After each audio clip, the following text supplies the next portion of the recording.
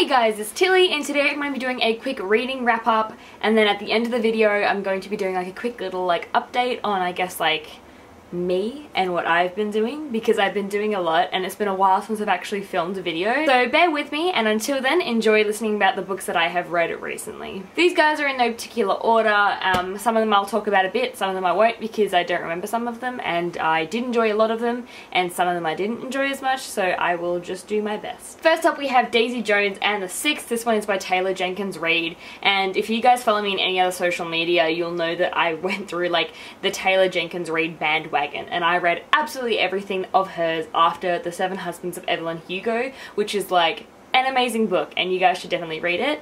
And I actually really enjoyed Daisy Jones and the Six. I've seen a lot of mixed reviews about this book. I feel like people either love it or they hate it. I was someone who loved it. It might be because I listened to the audiobook of it, and they have a full cast of people being the characters, and it was amazing. But in saying that, I did flick between the book and the actual audiobook, and I loved it just so much. It follows Daisy Jones and the Six. They are a musical band and they're really famous, and it follows the story of why they all broke up as well, and the relationships and stuff between the characters and people that they know. But it's really good, and it's told in a perspective of a documentary, I believe, and it's just really, really cool. This next book I actually read when I was on holiday, and it turned out to be better than I thought. I picked it up at the airport bookstore because, you know, who can avoid airport bookstores when they go traveling? Not me. And I picked up this one, which is While You Were Reading. This one is by Ali Berg and Michelle Kalis. I just picked it up because it looked really cute and looked like a kind of reading book, so I was down for that. It basically follows this lady who's called Beatrix, and she's pretty much described as what you would think a typical bookworm, I guess, would be. A bit messy, a bit clumsy, loves her reading, loves her coffee, and that's why I kind of picked it up. I was like, sounds like it's going to be one of those typical quirky quick reads. And it was. I found that it was quite predictable in parts, but it was also really, really fun, and I really liked the characters because they were very realistic and they were very funny, which I really liked. And I absolutely loved the most about this book was the literature that continuously was through it. So the main character loves books, and she, I think, wants to go into publishing, but she's constantly mentioning books, and it's just great because at the back of the book they do a whole list of books that were mentioned, and it's just a great list. So I had a lot of fun with this one. It's not exactly a favourite read, but it was really enjoyable, and it was the perfect holiday read. This next one I actually read on the plane. It is by an Australian author, which is Tess Woods. It's called Love and Other Battles. She has a few other books as well, so check her out and support Australian authors and things like that. This isn't my favourite one by her. It was an interesting read, and it deals with some heavy topics. It's told through different point of views, I think from 3 generations. So it's got quite an interesting point of view. The only problem that I had is that every time it's a multiple point of view book, I always want to read about one person instead of 3. So that kind of got me a little bit. But otherwise, yeah, it was alright. I smashed out some of the books in the Diviners series by Libba Bray, and this was really, really damn good. So it's a historical fiction setting with a magical twist. So I don't know if it's called magical realism or whatnot, but it was that. So it's a combination of my 2 favorite things, which is historical books and fantasy. It took me a little while to actually get into this series, but I really enjoyed it now, and the characters are just amazing. I loved it. The next book that I've got is one that I found that people absolutely love. When I worked at the bookstore, it basically sold as the book club books that everyone wanted. So I picked it up and I finally read it thinking that it would be one that is kind of like Eleanor Oliphant, one that everyone tends to love. That one is Normal People by Sally Rooney, and I thought it was pretty average. I've had plenty of arguments with people about this book. Well, not arguments, but debates per se, because I don't think it deserves the hype that it has, whereas other people think it does. I guess people read the book differently, which is a very fair call. I just didn't enjoy it that much. There's not really much to say about this book. It's a very much character driven than plot driven story, but it basically follows 2 characters throughout their lives and their paths crossing over their lives, I guess. I bought this next book when I was actually on my holiday because I haven't seen it in any of the Australian bookstores yet, and when I got to Canada and I walked into a bookstore, it was the first thing I saw, and I just immediately picked it up. I didn't even really know what the book was about, but everyone has been talking about it, and rightfully so, and that one is Red, White and a Royal Blue by Casey McQuiston. I probably don't need to talk about this one because, like I said, everybody has read this book and everybody is talking about it, but basically it is wonderful. So it follows 2 characters. You have Alex, and his mum is the President of the United States, so he's the oldest son,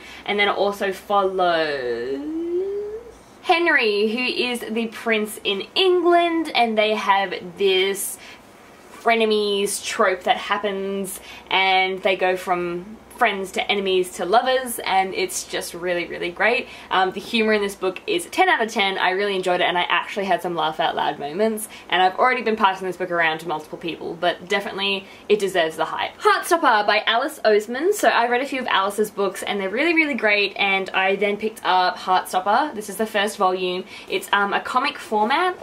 So it's a really quick and easy read, but it is really, really cute, really sweet. It's about friendships, relationships, and learning who you are. This next book is the one that I have read, like, I guess most recently, except for the one that I'm currently reading, which is The Queen of the Teeling by Erica Johansson, and I am enjoying it so far. But this one was, like, pretty effed up. That one is American Psycho. This one's by Bret Easton Ellis. I originally picked up this book because its cover is pretty damn sweet. It is pure white except for this one bloody thumbprint down the bottom, and I'm someone who loves horror. I don't read much horror books, but like the horror movies, everything, I don't mind gore. I usually like this kind of shit. I picked up American Psycho thinking that I could handle this, and I got like through maybe a quarter or a fifth of this book, and it was like too messed up for me to continue on. I felt horrible reading this book. It was disgusting, which I know is the whole point of this book, is that you're inside like a psychopath's mind, but it was just like really, really screwed up. I haven't watched the movie either, but apparently the movie is like better than the book, but this is just like, it was just too much for me. It literally put me into such a dark mood when I started reading it. I had to just put it down. Like, I didn't finish it, I don't even want to know what happens, but this book was just too detailed and it was horrifying. So to really make up for that really shit book, I decided to reread one of my favorites, which is The Messenger. This one's by Marcus Zuzak, and I actually annotated this copy as I went. I underlined quite a lot of like my favorite sentences from it, and I kind of fell back in love with the story, and it kind of makes me want to read all of Marcus Zuzak's books now, which I definitely shouldn't do, but most likely will do, because why would I read the books on my TBR? Why can't I just read the books on my TBR? I think the book that pulled me the most out of my like latest reading slump was Aurora Rising. This one is by Jay Kristoff and Amy Kaufman. It's their new series that they're doing, and it's sci-fi and it's epic, and I really enjoyed it.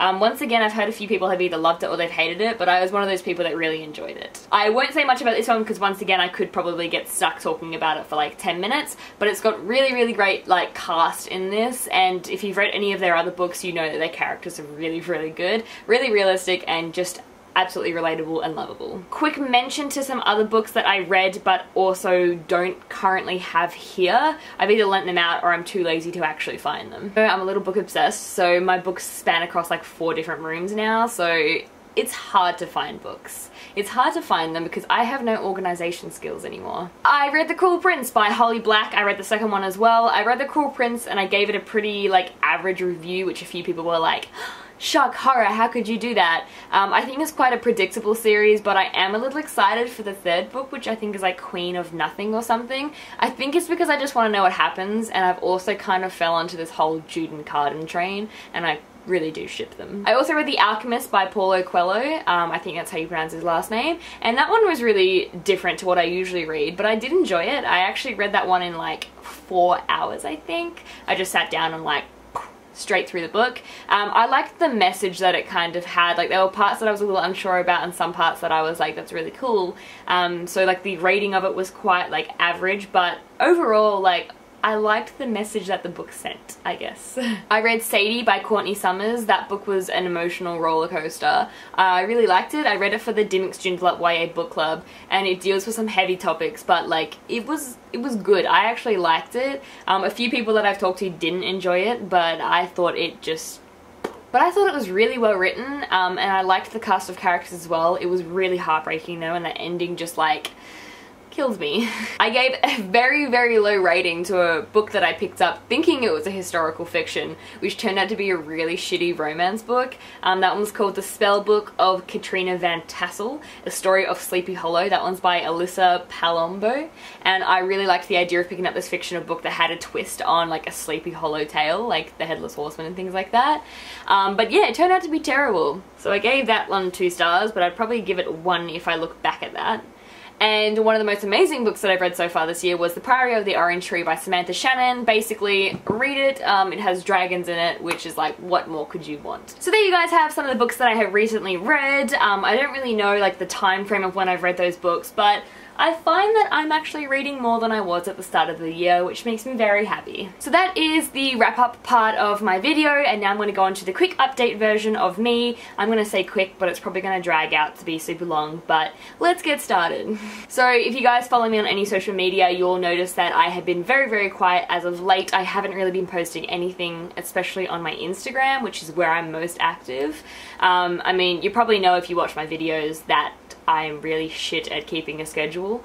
I would always try to film videos and schedule posts, and it just took up a lot of my time. And I found that after I got a job at a bookstore as well, I kind of started to like dislike reading books and doing bookish things. It became like a chore for me, and in a way I guess my job was to do with books, so I just felt that I wasn't loving it as much as I used to. So now that I actually don't work at the bookstore anymore and I've taken a step back from it all, I've decided to kind of step away from social media as well and go back to finding the roots of what I love about reading, which is the actual stories and the characters. So I haven't been posting very much anymore, but I'm not going to set myself any more like schedules to do more videos or to do more posts. I just kind of want to bring it back to what I actually really enjoy. So I'm going to try and be more active on my Instagram account, but I'm definitely going to say that the quality is going to drop. I'm going to be doing things that I want to do. I'm not going to do photo shoot days that I used to do just to have content to push. I'm just going to post about books and talk about the books that I'm enjoying, that I'm reading, and things like that. I don't even know if I'll be doing a video anytime again soon, or if I will ever do a video again, but I think I'm just going to do whatever I enjoy because I need to focus on my happiness, and happiness comes from me reading, my animals, and spending time doing things outside of, I guess, forcing myself to stay on social media for book things. Which I know sounds stupid, but I don't know, I feel like for me a big part of my identity was this bookish stuff that I do, but it's not anymore, and I need to let that part of it go. I think that I'm going to take the most important things out of this, and that is my joy for reading and the people that I've met through all this bookish stuff, but I don't want to keep on forcing myself to do videos and social media just to kind of fit in with that group anymore. I have my friends and the people that I talk to, and I'm so thankful for them, and I will hopefully still be friends with everyone, but I just won't be as active because it doesn't make me happy anymore, and I just want to be happy. So I went on a very spontaneous trip over to Canada. I did 2.5 weeks of camping and traveling over there, which was amazing. I did the Alberta area, and I actually went over there to go and meet someone. He is a very amazing person, and when I recommended a book to him once, he immediately went and bought it and read it, and it was amazing. And I had the best time. There were so many animals over there and so many amazing things to see, and I definitely want to go back over to Canada. I was just, yeah, it was just a really great time. Very happy time. And now that I'm back home, I am just trying to settle down and figure out what the hell I'm going to do with my life, because I seriously have no clue. When I went to go work into the bookstore, I realized that I don't think I want to have a job to do with books, and that my passions really do just lie with my animals. So I think I'm going to try and look into doing some sort of animal thing for the future, but I'm still trying to figure everything out. I mean, otherwise that's like really all that I've got for you guys. I haven't really done anything else with my life. Yay. So I will leave it there for now. If you guys do want to see anything else that I post, I recommend following me on Instagram. It's just Tilly and her books, all one word, and I will hopefully be posting more and hopefully being happy. Thank you guys for watching. If you have any books, please recommend them to me, because I'm in a real reading mood at the moment. I'm kind of not reading as much young adult as I used to, so feel free to throw the recommendations from everywhere, but please don't recommend me anything like American Psycho, because that still has me creeped out. Bye from me, and bye from Pippa. Pippa!